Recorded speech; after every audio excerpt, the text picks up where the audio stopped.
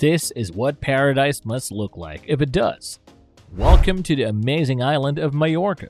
Today we'll discuss where to go, what to do, what to see, and what to skip if you're traveling with children.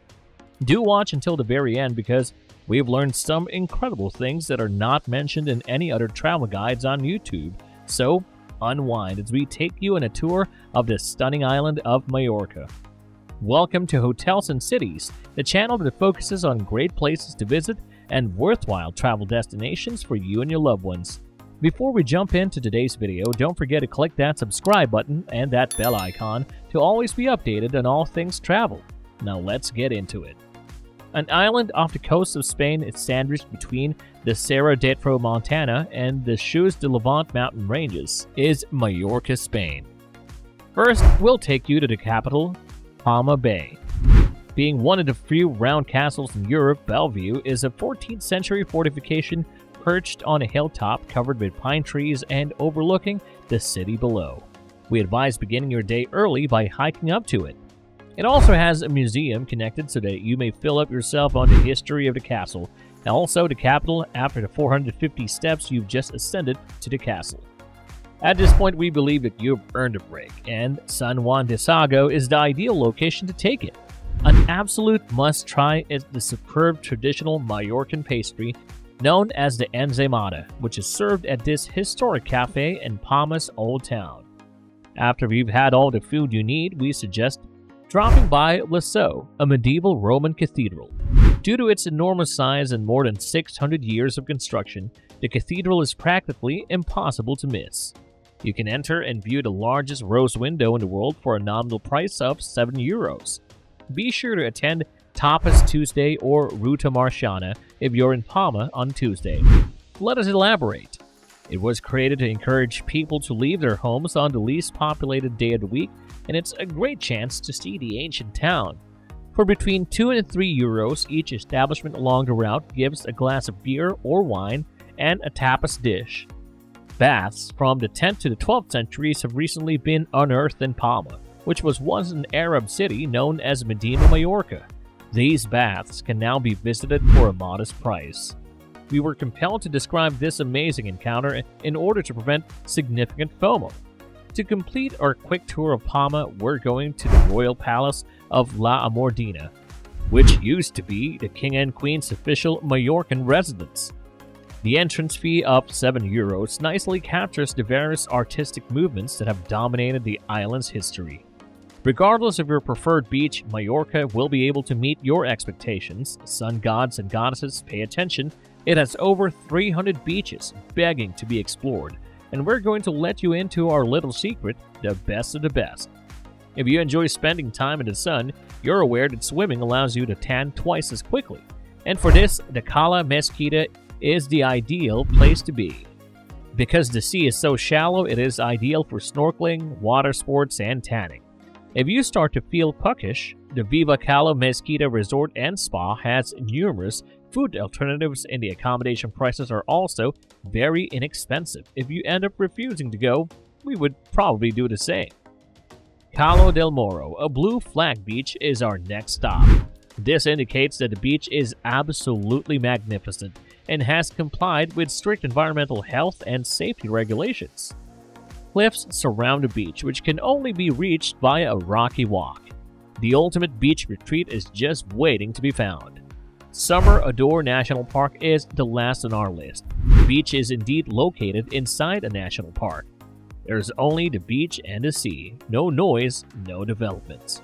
If you're seeking for accommodations inside a park, we suggest the Hotel Playa Madrago, which is only a 5-minute walk from the beach and has private balconies with views of the clear waters. If you don't use the water while you're in Mallorca, it may be considered a crime, and boat tours start at just €11. Crazy, huh? An outstanding experience is the daily sunrise dolphin watching cruise from Alcadilla, which leaves at the same time. It is possible to board a boat in the Old Town and skip the customary ground tour in favor of seeing the attractions from the water and truly obtaining that waterfront perspective you had been missing. Take it a step further and reserve a catamaran day excursion on the ocean. Prices start at $50 and go up from there depending on whether you want to add any additional activities to your trip. Activities include kayaking, paddleboarding, jet skiing, and snorkeling. Dragon Age Island is the finest location for these sports, and you can expect to see short-beaked dolphins, barracuda, and even the occasional fin whale there. Returning to land, we're transporting you to Solia, a town located in the Valley of Oranges. Due to the mountains, this community in Mallorca's northwest was cut off. Several inhabitants left to work in France as its oranges were shipped there. After making their fortunes, they returned and constructed some of the most beautiful homes that we've ever seen. You would have access to a private palace constructed in 1880. And we're convinced that visiting the Grand Hotel Soldier or even a 200-year-old finca in the highlands named Kiazort would be a once-in-a-lifetime adventure. Beautiful cafes and bars ring the Plaza de la Constitución, the city's central square, where you can sit and enjoy your iced tea while taking in the beautiful sights. If you want to travel around the town while trying to relax, you can ride a tram which passes right through the square. With the Serra de Tramontana mountain range right outside your door offering hundreds of hiking routes and the option to hire a guide, if you're worried about getting lost, you're looking to be one with nature. You'll also be right at home. When you go back from your trip, we urge you to try Sa Fabrica de Gelat's fabled orange and lemon sorbet. There are 40 different ice cream tastes to completely cleanse your palate if sorbet isn't your thing. Partygoers pay close attention because in addition to hotels, bars, nightclubs, and restaurants, Magaluf is also home to go-karting, tennis, and crazy golf. In front of the promenade, it also offers a beach where you may hire beach chairs or spend a day at a beach club. Saying so will imply that Magaluf comes to life at night. We should also add that it continues until the sun begins to rise again.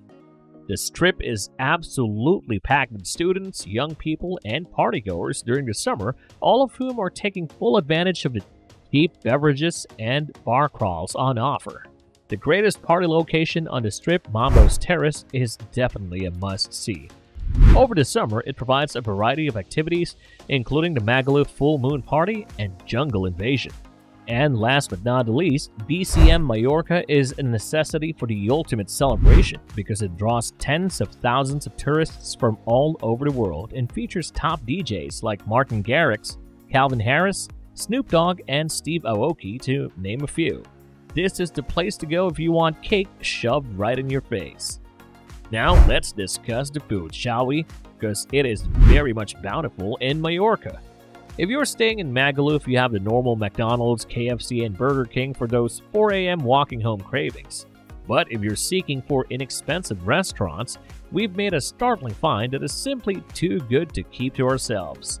Adrian Fastglass is the person you go to for the best dining experience. He offers a 5-course midday tasting menu for about 40 euros because in his words, he wants to democratize fine dining. This is true despite though his Palma restaurant has a Michelin star and is located right there. Although many Mallorcan tourism hotspots cater to British visitors, we advise traveling outside of the island. If you want to experience Mallorca authentically, it will be well worth the effort. And lastly, it doesn't get more picturesque than this Cas Patro March.